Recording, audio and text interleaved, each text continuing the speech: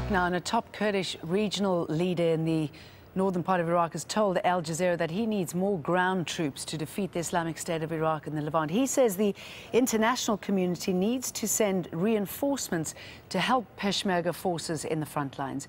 Zaina Khala has this exclusive report. Kurdish Peshmerga troops have been winning battles, but the war against the Islamic State of Iraq and the Levant is far from over. Air support provided by the US-led coalition has helped them, but commanders say they are not enough. They say the slow pace of the offensive allows ISIL to regain momentum. The Chancellor of the Kurdistan Regional Security Council, Masrour Barzani, oversees the military operations on the ground.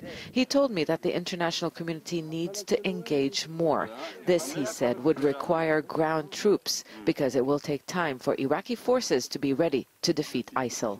To wait until the training is completed, until these forces, especially in Iraq, are coming to a position where they can drive ISIS out, it will take a longer time. So I believe that there has to be a way of bringing more forces to the ground and not only depend on the airstrikes. So you're calling for foreign troops? I wouldn't be calling that. I'm just saying that that depends on how quickly does the international community want to get rid of ISIS.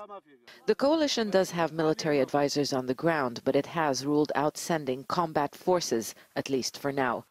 But the Iraqi government has made clear it would not welcome foreign forces, and that is not the only disagreement it has with the Kurdish regional government.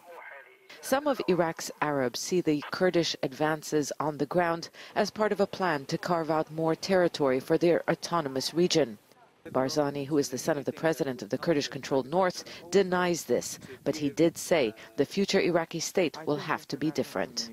I hope that the new structure based on federalism and perhaps a more loose kind of unity, maybe confederation, would probably be best to address this existing problems.